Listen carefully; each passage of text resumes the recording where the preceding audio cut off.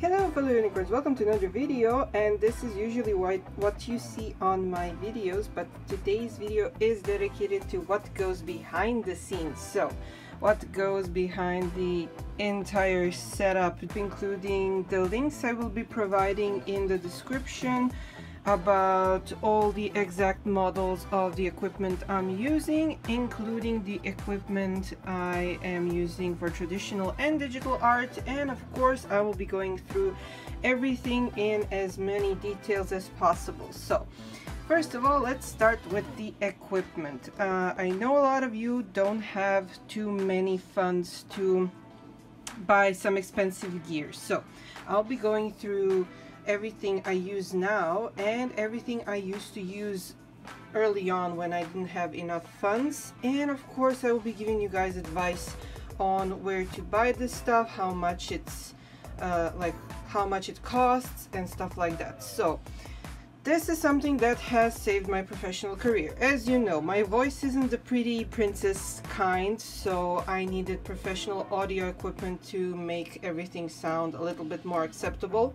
I'm currently using my phone to record this, and I have attached a Rode Mini microphone on it, so I'm not currently using my Blue Snowball.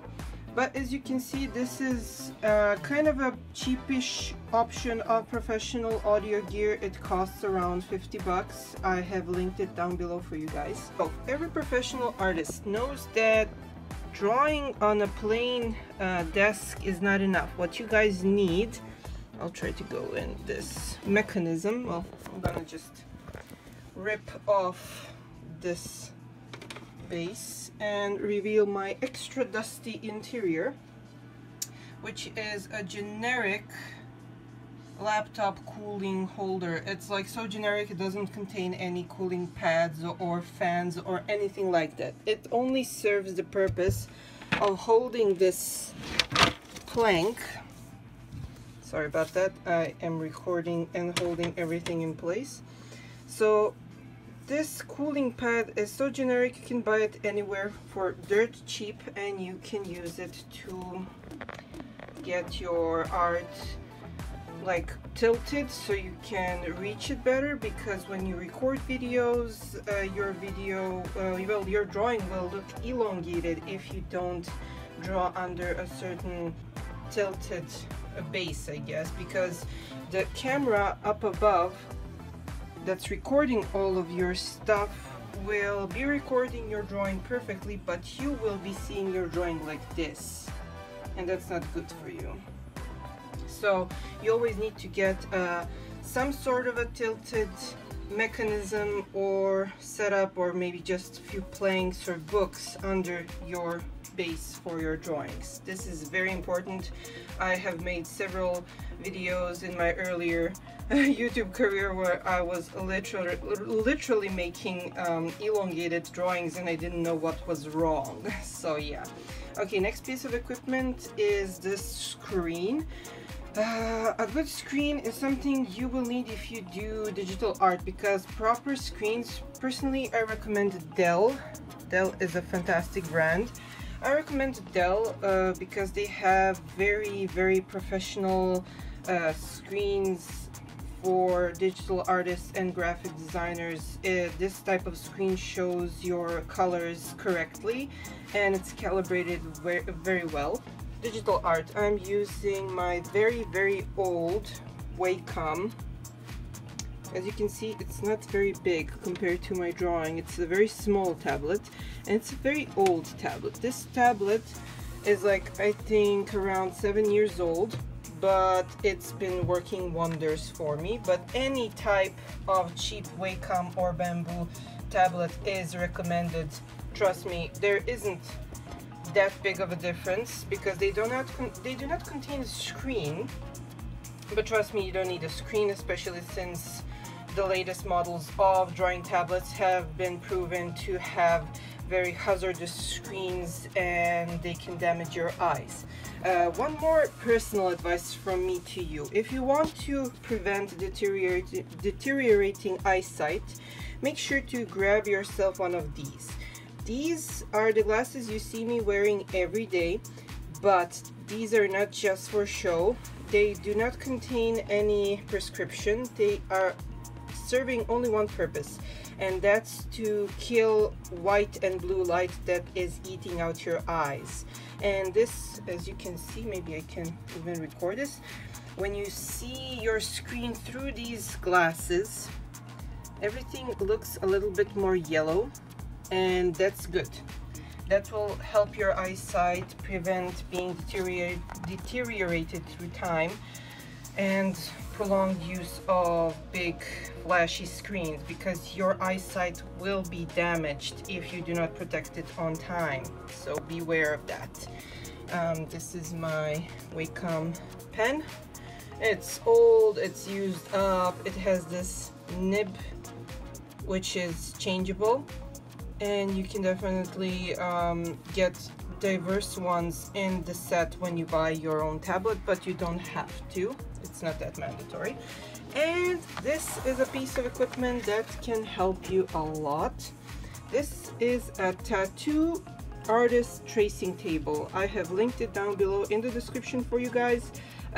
It costs only 20 bucks, and if you're trying to do some artwork and you're scared of doing line arts and erasing your precious sketches, you can do it by using one of these. They are very affordable and long-lasting, and just practical when you want to have many artworks done from the same sketch, maybe test out different colors and still preserve the original sketch. I think I have explained a lot in my line art tutorials the other uses of the light table. Of course, one important side note: never, please never trace other people's art by using this light box. This is not how real artists do. This is considered something wrong and something that will not help you improve your art. Okay, so as for cheap equipment, I have found this gem with my assistant Marina. This thing is like dirt cheap, and you can buy it in, like, well, I have linked it down below, but you can buy it in any local China origin merchandise shop, I guess. It has a little clasp here. This clasp can hold any type of phone. If you're recording your videos, art videos with your phone, this can also hold any type of web camera. I have tested it out, and as you can see, it has this long, very, very, very firm hand here. You can switch and shift any angle you need or like. You can hook it up with this clasp here to the edge of your table. I'm hooking it up to the edge of my shelf, because this way when I tilt my table or move stuff on my table, the camera won't be shaken up. So that's one thing. Also, this entire rig was made by my father. I used to improvise a lot during the years, combining like duct taping stuff to different stuff and just basing everything off of my shelf, and just, oh, it was hell. But still, like, improvisation is the key, I guess. So to get to where I am now, I went through a lot of trouble, and a lot of trouble for my dad. But yeah, but if I had this in the beginning, I would have so much less stress in my life. So I recommend you guys get this. This is brilliant. And thanks to Masha, she introduced us, she's one of my students, she introduced us to this particular gadget. And yeah, I have a lot of different like post-its and stickers and stuff I need to remember my schedules. I have this ring light, and it's okay, but I kind of figured it was useless in the end, because you always realize you need some sort of a light source. And for a light source, you will see that I have these two reflectors. These are LED reflectors, and if I have to use some very nice strong lighting, I actually diffuse these by pointing them up into my white shelf, and the light is reflecting off of the white shelf down on my artwork, and that's how I figured out the perfect lighting. Also, the lighting doesn't even like depend on your light source, it depends on the type of camera you're using. I have also linked my main camera here. This is a professional camera and it does cost pretty penny, but my personal suggestion is when you get this camera you don't have to use anything else. I have been using a DSLR camera, which is like expensive as hell, in combination with the ring light, and I realized it's more of a hassle than anything else, so I quit using that and I'm using my DSLR only for photography. And I have this little thing.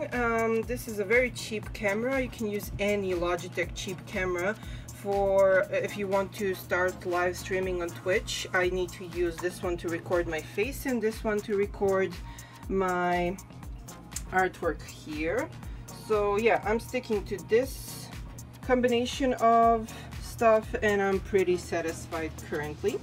So let's get to the other part of my desk. I recently did a lot of, let me just take this.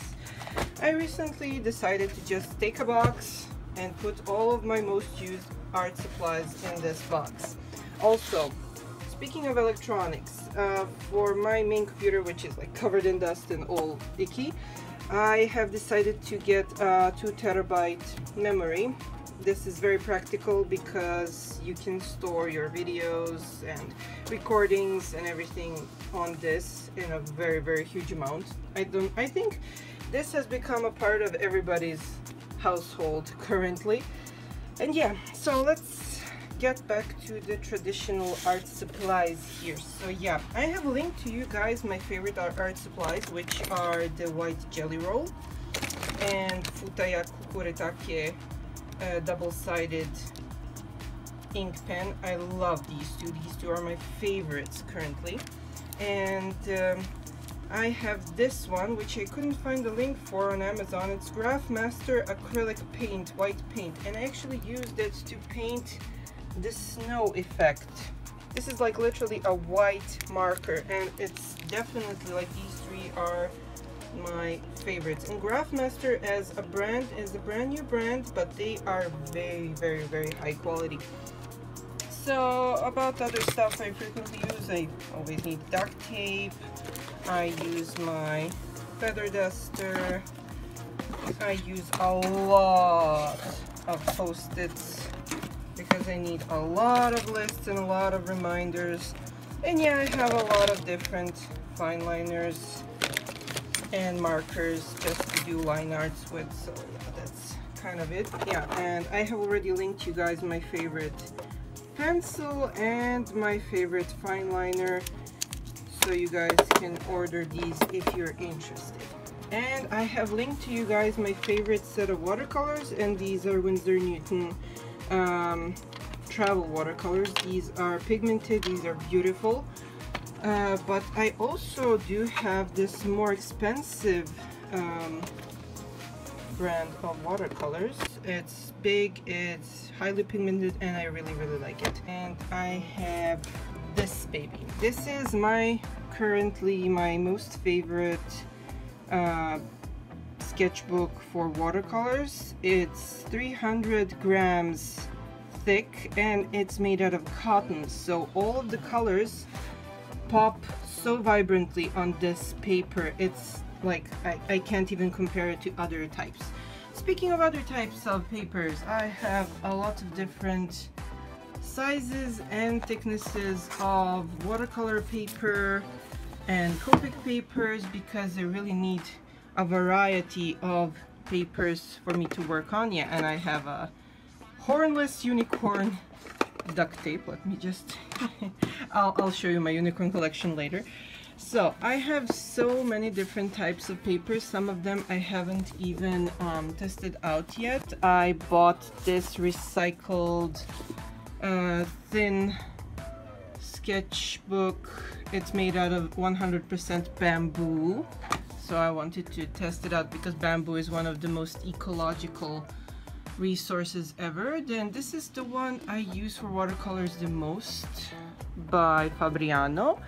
And For Copics, there is this very obscure brand. It's called Blue Pad. I buy it in Vienna mostly, and it's 170 gram thick, and it's very smooth. It's so smooth. I use it for Copics and sketches, and as you can see, I bought a ton of them. I bought them in A4, which is like kind of a letter, in American sizes, and half of that, which is A5.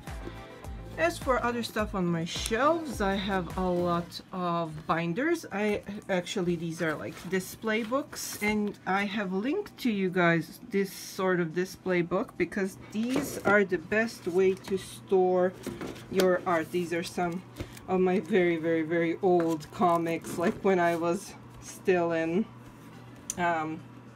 college, yeah. So this is the best way to preserve your art because they have many plastic pockets you can use to keep your art in, and your art will not fade. It will stay sorted nicely. I have several of these for each project I have. Of course, I have some traditional different sketchbooks. And I have my mailing center here because this is where I pack all of my art I need to send out, or when I sell my art at conventions, I need to wrap my posters in this plastic sheets. And definitely one of my most prized parts of my art station is this shelf. This was also made and invented by my dad. He decided to make a box, well, kind of a frame from wood, and then he used a PVC pipe and just cut it into pieces for me to put my pencils and pens and inkers and fine liners and markers and refills. So what I did is, like, here we have that famous gold palette, and under that I store some of my inking pens and nibs and brushes and some of the new pro markers. So I have actually divided markers into brands or types of colors. So for Copics, which I have the most of thanks to my good friend Laura, I have divided them into like warm colors, cold colors, refills. I even divided them by type, and of course skin colors. And here in this corner I have like thick black markers and calligraphy markers and stuff I have collected during my travels. And here we have like a lot of fine liners. So these are like one of my definitely most important pieces of art supplies. And what else can I show you guys? Oh yeah, and of course Copics. I prefer to have Copics close by, especially the types of Copics that I use often, and I use them in 2 different Copic cases. I bought these in stores specializing in Copics. I think I bought this one in Romania, and I bought this in Vienna or something like that. I don't remember. But yeah, this one is, you can roll it up and you can carry it with you. So it's very practical, but I can literally store only skin tones in this one. And this one you can close up, or you can use as a self-standing option. And I use these 2 for almost all my works because I can transport them easily and work even if I'm not in my workplace, so I can literally carry it with me. And these I still haven't tested enough. These are very expensive, like ridiculously expensive, and I still need to learn how to work with them. To prevent myself from using them up, I bought this type of palette which can contain liquid ink and allow me to use it, and it won't like evaporate, and I can still use it and keep it. So because trust me, these are so ridiculously expensive. And this is that old set I made a video on It's 90, maybe from the 30s or 40s or 50s, I don't know, watercolor set, and it still works, and I was pretty impressed by it. And yeah, I can always give you guys a suggestion on, you should always maybe try to go to a local like cheap plastic store and get yourself one of these. Very practical for a beginning artist.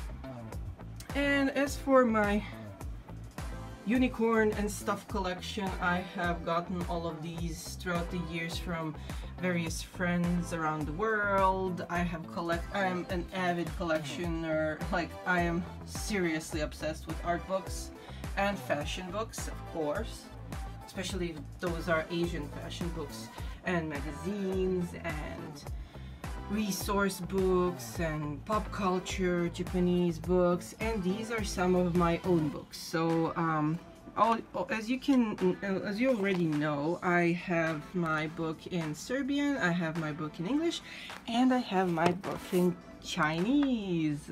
Isn't this weird? Let me just me. So yeah, everything I did in my first book, but in Chinese. This is just weird. Yeah. And next to my own book, I actually have this. This will be probably translated into many other languages soon enough. This is a project I did with a local teacher that teaches Japanese in our biggest language school in Serbia, and this is an official school book for learning Japanese in all of the schools in Serbia. So I'm very proud of this project. It's a very successful project. And what else? This is the workbook for my students. Some magazines I got featured in as an artist. What else? I have this. This is my international greeting card as an illustrator and as a cosplayer. I was featured as a cosplayer in Japanese magazines too. And yeah, I think that's pretty much it. As you can see, I'm just a little bit obsessed with unicorns and a little bit obsessed with Japan and Alice in Wonderland. So yeah, it's just something I have been collecting or got as gifts throughout the years. And I have this little dusty part here with more books and more figurines, but it's so dusty I don't want to show it. So yeah, thank you guys so much for watching, and if you guys have any questions about certain equipment you want to use or where to get it, or any types of tips or tricks for art supplies, make sure to leave a comment down below and I will make sure to reply. Thank you guys so much, and see you guys next time. I hope you guys enjoyed the video, and if you want to learn how to draw manga, check out my book Manga Crash Course, available in English, French, Serbian and Chinese.